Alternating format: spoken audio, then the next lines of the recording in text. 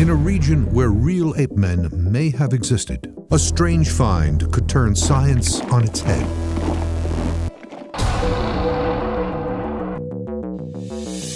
Long before Soviet scientists, there were ape man stories in Russia, most often called the Almasty, Albinu, or Almas.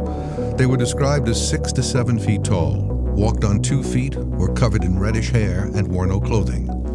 A physical description not unlike the American Bigfoot or Asian Yeti.